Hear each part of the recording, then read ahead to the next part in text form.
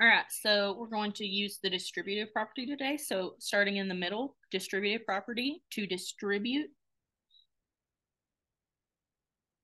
the sum by a number, multiply each addend by the number outside the parentheses. So 3 times 20 plus 3 times 15. When numeric or algebraic expressions are written as a product of their factors, the process is called factoring the expression.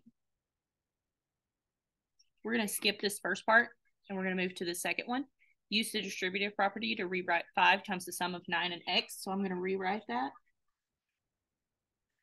So I've got to do 5 times 9, which gives us 45. Bring down your sign. And then you've also got to distribute 5 to x, which is 5 times x, which gives us 5x. Moving to the bottom left. Now, we don't multiply on this one, so we've got to pull something back out. So I need to find my...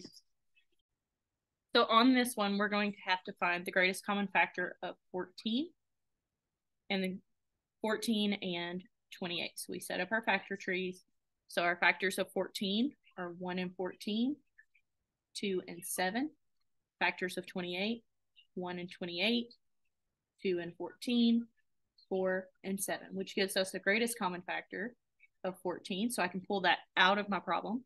So 14 times what would give me 14? Be 1. Bring down the same sign. 14 times what gives me 28? That would be 2. And you're done with that problem. Factor 3x plus 15. So I need to find my factors of 3 and my factors of 15. My factors of 3 are going to be 1 and 3. Factors of 15 would be 1 and 15, 3 and 5, which would give me my greatest common factor of 3. So I can pull 3 out of that problem. So 3 times what gives me 3x?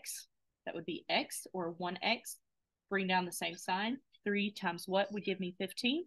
That would be 3. And you're done. Make sure you glue this in your notebook.